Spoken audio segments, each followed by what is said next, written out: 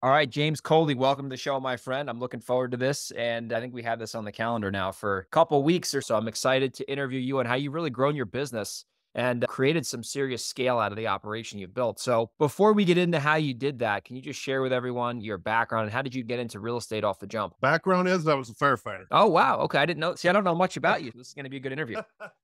Yeah, I've been to Iraq. I've been to Afghanistan. It's my why. I'm not all about show. Do I want money? Do I need money? But yeah, I fell into it. I was working my fire shift. I finally made it back home. I saw this guy kept walking around, started becoming friends with him. He told me he had a couple properties. I'm like, hey, you know what? Let me do that. So I did it. We went down to the local bar and we sat there and we drank. We wrote on a napkin our business plan. I kid you not. We said we were going to do 30 deals in the first year. We did it in 3 months. Holy smokes. We burned the boats. I quit my fire gig. I did everything and we dove all the way. Now we're on year number 8.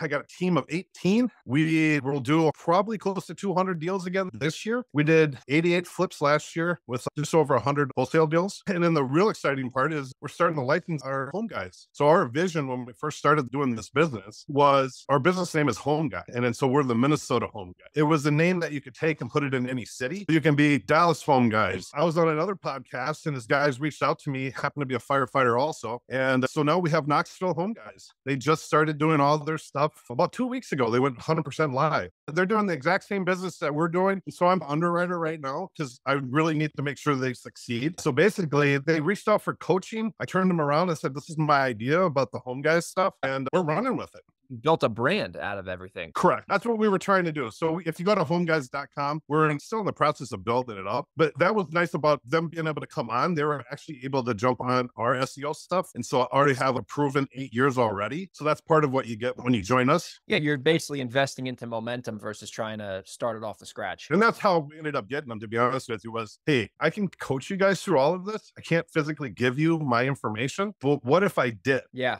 And how do you think that would look? And then we just talked through it and we just came up with a structured plan. And one of our heavy things, what we do, I know we're jumping into it, is we're heavy on TV. Okay. Are you using Tony for TV? Who do you use for TV? Ironically, yeah, we're using Tony. Tony's Okay. part of my investor field group. Are you on there? Where are I you am. at? I'm in there too. I just don't show up to the meetings. Yeah, I'm a phantom person. I operate over the internet. I sit up here in my cave in the Lake Tahoe area. I just haven't gone in a while, but I've been Investor Fuel for Jesus, probably 6 years now. So Oh, are you one of the original guys? I think I went to the second meeting, maybe the third Okay. meeting. I wasn't at the first inception meeting, but that's a great group of great people in there. It's one of the better groups that I've run across. I've run Yeah. across a couple other ones. So let me ask you this now as we start to get into the meat and potatoes. I want to cover the licensing thing first because that's where we started the conversation. Then I'm going to get into like how did you actually do the deals and whatnot, and then we'll cover TV as well. The licensing model. Now, are you a partner with these people, or are you just getting a kind of like a royalty residual? Yep. The way it's set up, it's a lot less than all those other guys, but we wanted to go more of the licensing versus the franchising. There's a lot more restrictions. Basically, it says don't tarnish the name. If you tarnish the name and you don't hit these goals, then we take it away and give it to somebody else. So Yeah. it's pretty simple on that side of it. That's interesting because the franchising, like I said, I'll just mention one name here. So Homevestor, Probably the one I would talk about the most. that was a big franchise a couple years ago, and they had a blue ocean, basically wide open market, and a lot of people were joining them, and there are still people involved there. But if you don't buy a house that month or any month, you have to pay them a fee, even if you don't buy a house. So their incentive was not really in a line with the operator, and they were making it seem like you need us because we know how to do the marketing. And now marketing is literally like you could find out how to do marketing on the internet now. You could just look it up. And this is back when there wasn't that much information. So a lot of people actually exited Homevestors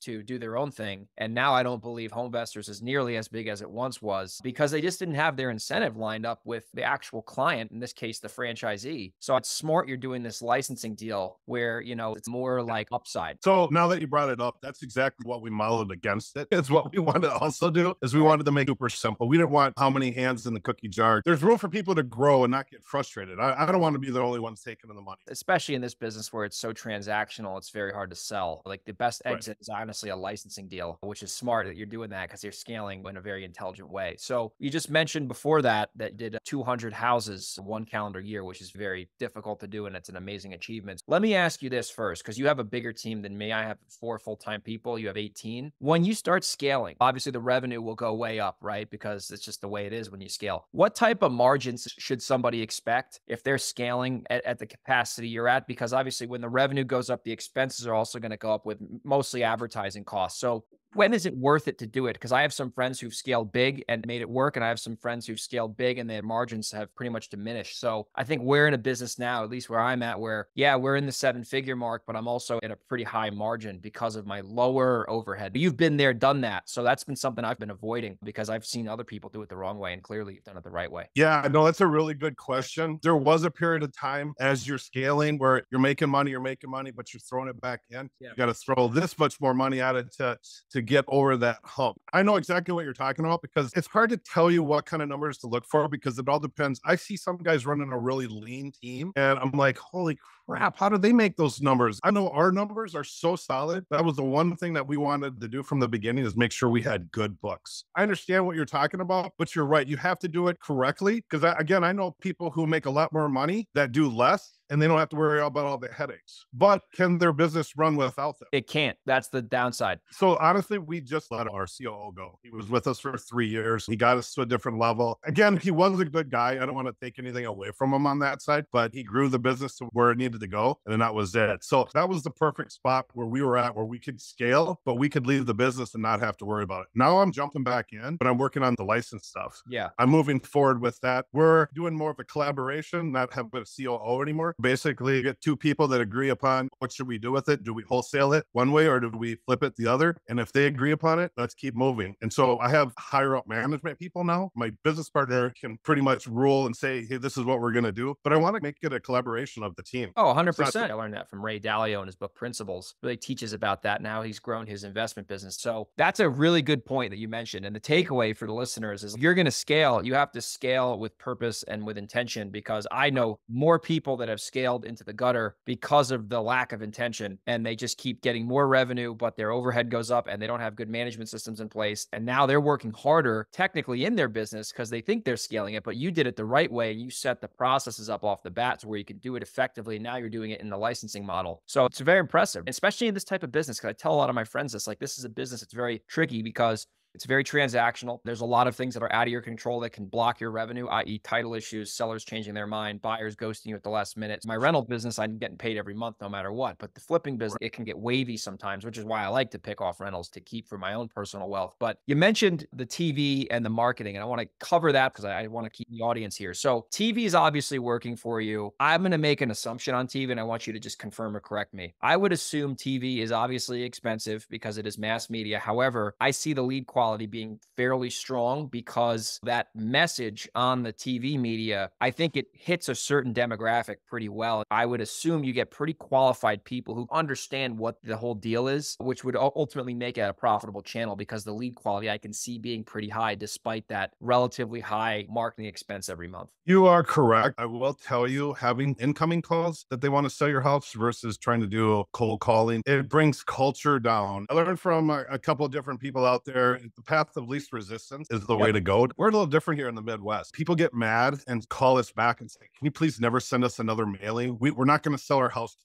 Don't send your mailings to us again. In the New York area, you get much different language than please take me off your list. You get, I'm going to come to your office and hit you with a pitchfork type of people. I've brought up before, I've talked to a couple different people and they talk about virtual wholesaling. And I go, you guys need to make sure where are you at? What location? Because I believe from my findings that different locations, you have to act different. So you were asking another question. Lead quality TV. It seems like lead quality is high there. Lead quality is high. You know what? We started our TV 3 months in. So we did mailings first and we spent $10,000 our first month on TV.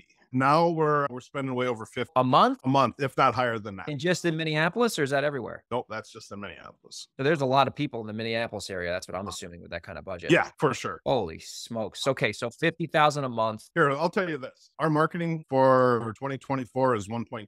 That's our market budget. That's your budget. Okay, that's great. So TV's about a quarter of that. Or no, about half of that, huh? Yeah, I would say half. We do a lot of billboards. We're going to get into radio too. Are you guys mailing as well? Yeah, mailings don't work for us as much. A guy that was in there before did a mailing where he did the Zillow check where they do 70% of what Zillow says. And I wish he never would have done that because we could have told him before that's never worked here before. And it just pissed off that many more people. Yeah. I just dropped a bunch of fake check letters actually that's going to be hitting this week in the Northeast out of all places. So we'll see how that works. What's actually worked for us is when we started mailing, we branded with the TV a lot more. We're putting more stuff on our mailings that have like images from the TV commercial. So people people can, push them all together. Again, we do billboards, but our billboards don't have our phone number. It's just a brand recognition. Are those billboards, so are you driving them to a website or just says mnhouseguys.com? Yeah, it just says mnhomeguys.com. Okay. That's it. I feel like those billboards, despite not having any tracking, that's gonna ultimately make your TV more profitable because people are seeing that message. Correct. That's the whole image behind it. So you progress, right? How you're really supposed to do it is it goes TV, then billboards, and then radio, because then one feeds off the next and feeds off the next. And then one of the things that's a little unique that we do is if you go out there and you look at our TV commercial, we actually do all cartoons. Okay, so it's animated. It's all animated. And that was done for a couple of reasons. It's actually easier to transfer. So like our Knoxville guys, now we just put in the logo for them and it's the Yeah. same TV commercial. And again, we've been running this TV commercial for 7 years now. That's what I do with direct mail. If the postcard's working or a letter's working, I keep sending it until proven otherwise. So that's interesting. That's smart that you're doing that. You're doing the kind of the omnipresent marketing is what they would call that. So one feeds to the other. So you're doing this in Minnesota. I don't know anything about Minneapolis. Is there a lot of investors there? I don't know many people in Minneapolis really besides yourself. We have a lot of everything. So it's a little more diverse. But it seems like with that type of market, like I said, I've done business in very high-end markets as well, San Diego and New York, which is insanely expensive. The problem in the markets is that the acquisition is much harder in terms of cost and conversion. However, the sale, whether you're flipping or wholesaling or even burring for that matter, is phenomenal. I'm talking like multi six-figure spreads sometimes. So is that the case for you guys? We didn't wholesale our first property for like year 3.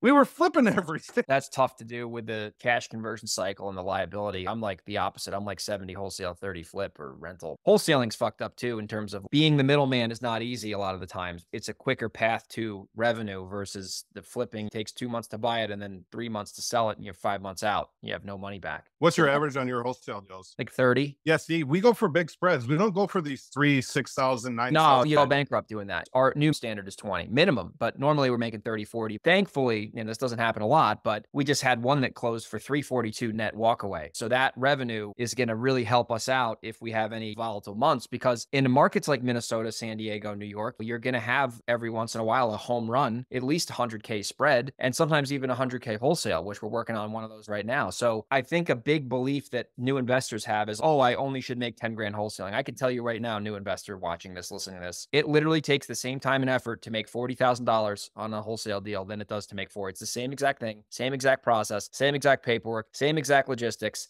It's just the fact that you sold yourself short. So I see people making that mistake, and I'm mentoring someone right now, just a personal friend of mine, and I'm conditioning him to only think of $20,000 plus deals because I didn't start that way. I was doing 5K deals when I started. Boy, did I learn that fast once I actually started to grow the thing. One of the things that I teach to anybody, I go, stop thinking about, hey, James, I just want to get my first deal. I want to get my first 5 deals. I'm like, hold on. Why don't you set a revenue goal that you need to get this much money? Instead of setting you need to get 5 deals or 20 deals this year, set a goal. If you want to just net 500,000, go for that goal. Don't go by the numbers. Go by the revenue. And it's a mindset. I learned that even with our own company, because that's how we did it. They're set up per quarter, and they hit those goals. They get bonuses too. That's a good way to measure it too, because the business is very cyclical on a month by month basis. So if you don't measure quarters, it's really tough to really see what's working and what's not working because of the way the sales cycle is here. This isn't a software company where there's MRR, monthly recurring revenue, right? January could be 500 grand and then February could be 150 grand, but then March could be 450 and then it evens out to quarterly objective. So I'm glad you mentioned that, because another thing too that I tell people is, listen, like the effort you're putting in today isn't going to pay you for 5 to 6 months. Your work today is an insurance policy for the revenue you're going to get in 5 months, especially if you're brand new, because this business has such a lagging effect in the beginning when you have no momentum. So if someone does buy a licensing deal from you, that will help them get momentum quicker because they already have infrastructure in place. But the effort you're putting in on January 1st, you will not see a dollar until April, most likely, even on a wholesale deal, because there's title issues and crazy shit that happens. I think we have very similar mindsets with really what it takes to be successful in this business, and we're in similar markets. Sure. So my last question to you before we wrap the interview up, when it comes to your decision on doing a fix and flip versus doing a wholesale deal, because you guys are at scale now, how do you and your team make that decision? I can tell you how we do it, but I'd like to hear how you do it first. So what we do is we have projected revenue. It's a collaboration. So the wholesale, my dispo guy and my sales gal, they'll get together and they'll realize what's the best avenue, who's going to make the most money and the fastest, right? I'll be honest with you. We lost probably 12 to 15 deals at the end of quarter 3 and the first of quarter 1. but we were flipping houses at the wrong times. Like at season, or was it the market cycle? Correct. That is Uh, exactly what I'm getting at. Interesting. Rentals always typically go to April. That's why typically April, May is super busy for people wanting to buy houses because they're already getting out of their rental properties. Sure. And that's when all the rental properties they typically start. And you got to remember, in the snow and the weather, no one wants to move in the wintertime either. No, and nobody wants to do contracting work in the winter either. We do have seasonal, and if we don't do it at the right time, we probably should hang on to that house and wait 2 or 3 months because we're going to get a higher price. July, August, September, we're probably going to do more wholesaling, and then we'll turn around and probably start grabbing some more properties in the fall to flip and then put them back on the market come January, early February. And that's the cycle here. Yeah. No, I can see that, especially in the Midwest where it is inherently colder. That's interesting. You got to know Correct. your local market, right? Every market is so different. And that's why people ask me, Greg, are you nationwide? And hell no, I'm not nationwide. I'm buying in 2 or 3 areas I know extremely well for the right reasons. I actually know people who do very well wholesaling nationwide, but it's basically a giant inside sales team. But you got to know your local markets, especially if you're flipping houses. There's a litany of reasons, but you got to know your market, your marketing channels, and you have everything so dialed in now to where you can actually license this out. So, James, if people wanted to figure out if the licensing was a fit for them, number one, what's the best way for them to find out information about that? And then number two, how can they get in touch with you if they want to connect with you after they hear this podcast? I would just reach out to myself. You can email me at james@homeguysmn.com or give me a call. The phone is always open. My number is 612-363-1521.